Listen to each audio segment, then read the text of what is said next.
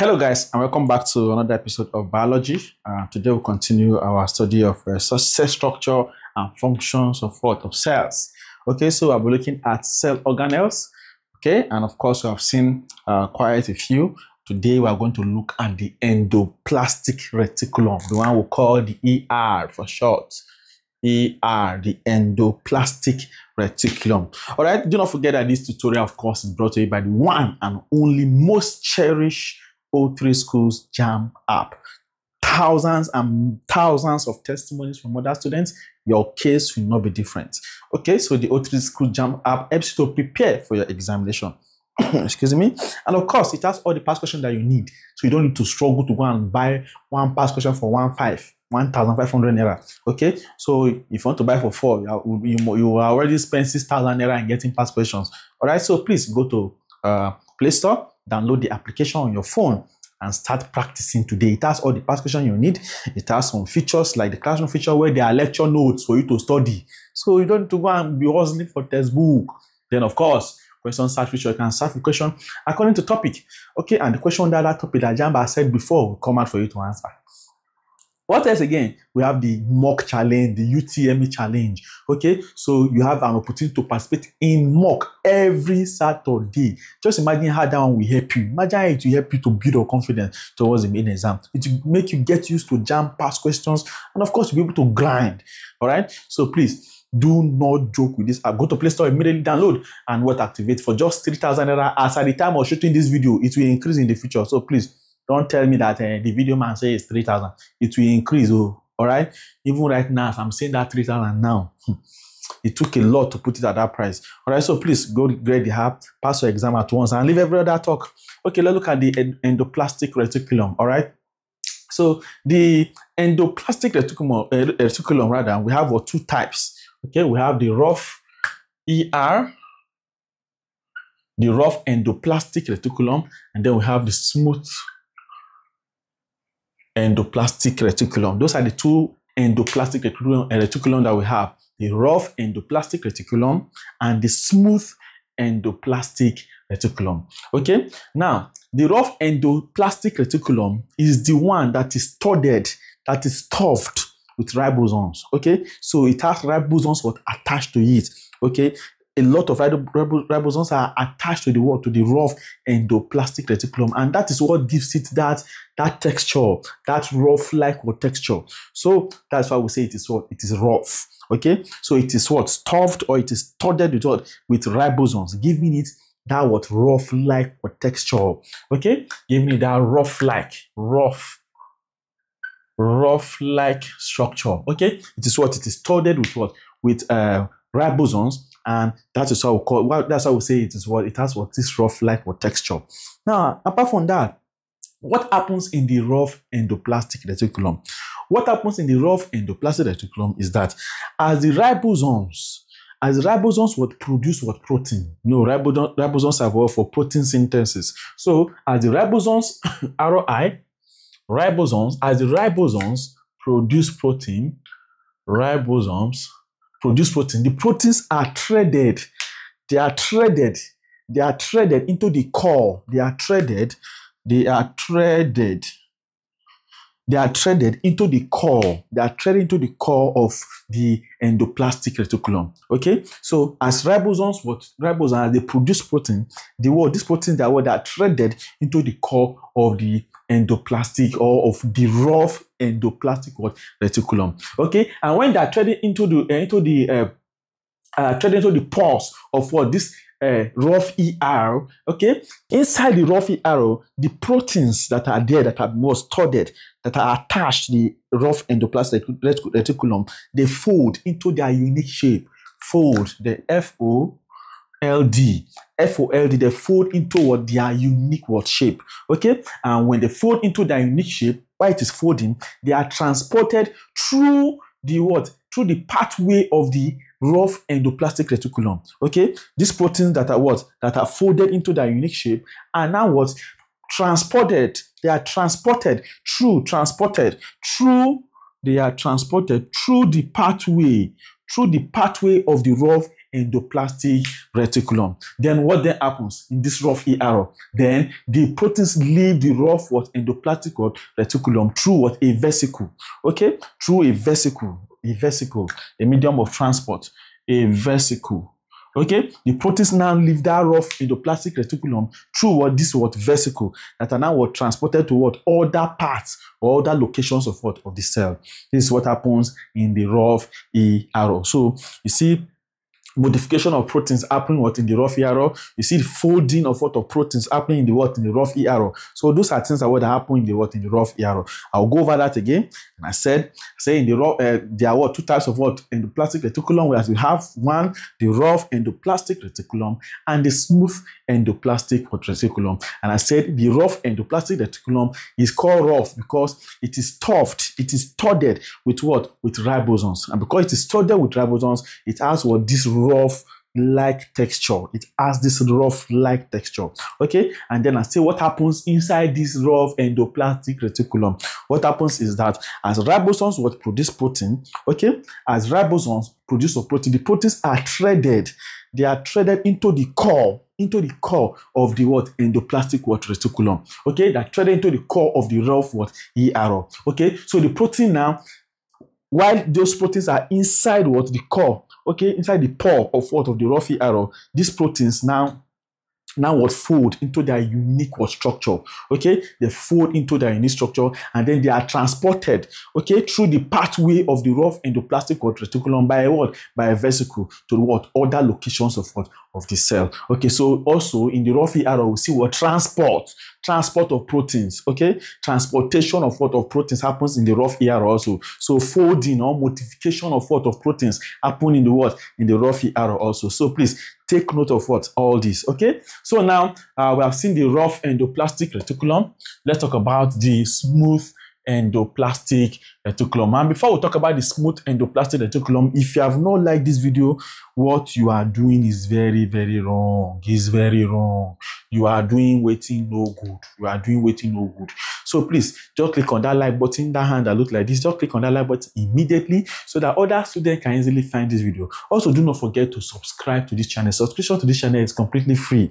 It's completely free. So just click on that red subscribe button if you have not done so before. And if you have done so, thank you very much. And do not forget to keep sharing this video. Keep sharing. Keep sharing so that others will learn. Now let's look at the smooth ER. What happens in the smooth ER? The smooth ER is the region for lipid synthesis. The region for lipid synthesis. You must take note of that. It involves lipid synthesis. Okay, the smooth ER involves lipid synthesis. Take note of that. So substances like steroids, substances like phospholipids,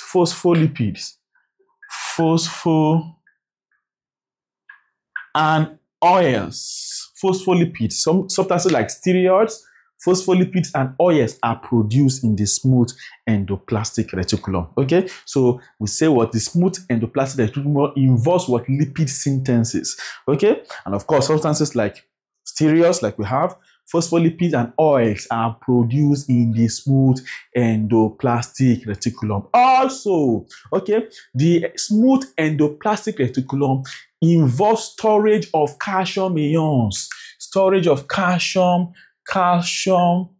ions.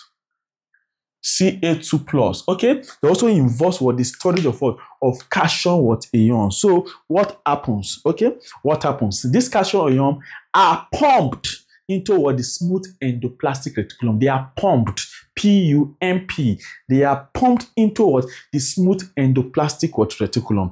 And when they are pumped into the smooth endoplasmic reticulum by what we call active transport, they are pumped into the SER, the smooth endoplasmic reticulum, by what we call active transport. And of course, as they are pumped in, it triggers a nerve impulse. When a nerve impulse is triggered, these calcium ions that are pumped in rush out. Okay, first of all, they are pumped in.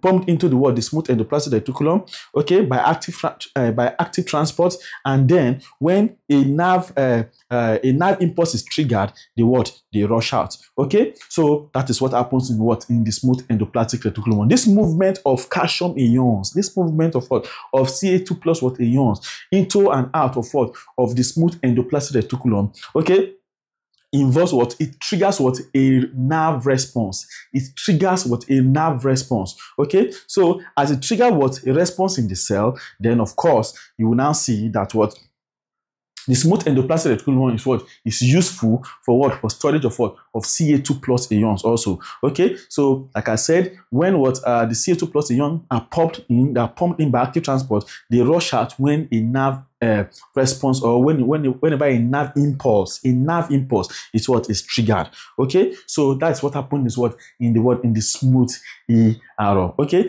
now this movement, okay, for example, like in the muscle cells, we call that movement contraction in muscle cells.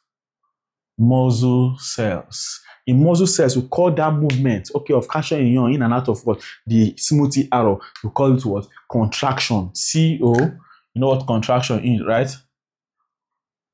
Contraction. Okay, so it's really pumped.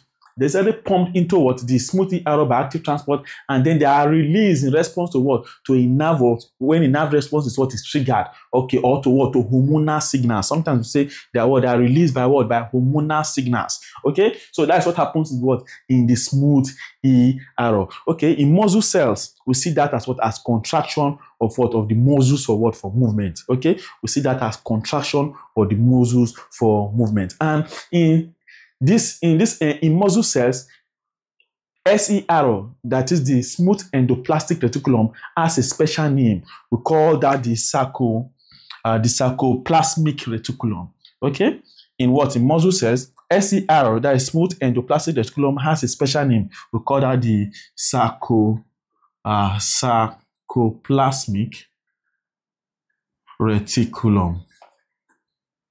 All right, so that is all you need to know about the smooth and the rough endoplasmic reticulum. We call it the sarcoplasmic reticulum. Okay, so take note of all this. All right, so that is what happens in the rough ER and the smooth ER. Okay, so now let us look at the notes that we have before us to drive the point home before we take questions from the O3 Schools JAMB app. All right, so we say this is a continuous membrane. Okay, and of course note that the endoplasmic reticulum is continuous with the nuclear membrane. It is continuous with the nuclear membrane.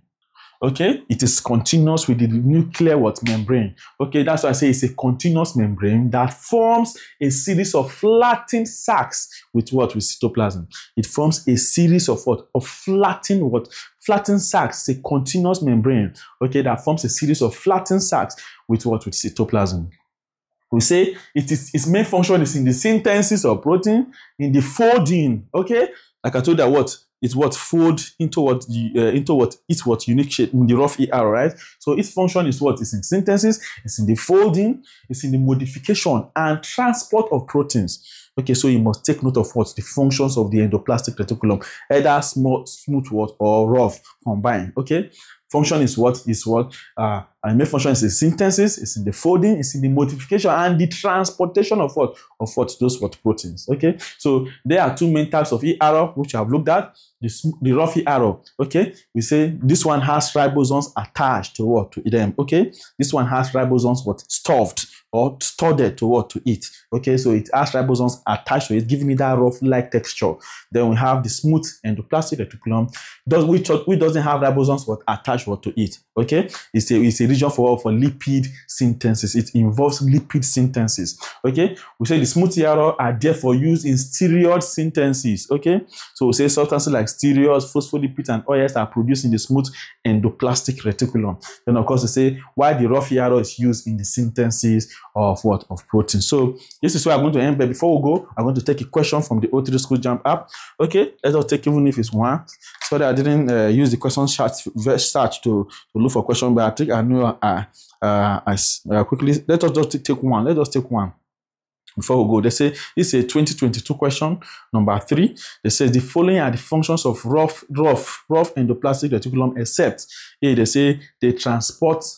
You can see the question on the board right now. They say they transport metabolic products within cytoplasm, between the cytoplasm and nucleus. Okay, so transportation of proteins is what is a function, okay, of the rough endoplasmic reticulum. So it is there. Say B, they say they help in formation of enzymes and protein. They also help in the synthesis of of protein and the formation of of enzymes and protein. Okay, so C, they say they interconnect the organelles of the cell. Okay, like we said initially, we say it's a continuous membrane that forms series of flattened sacs with the cytoplasm. So they interconnect the organelles of the cell. We say D, they say they destroy one out part of the cell.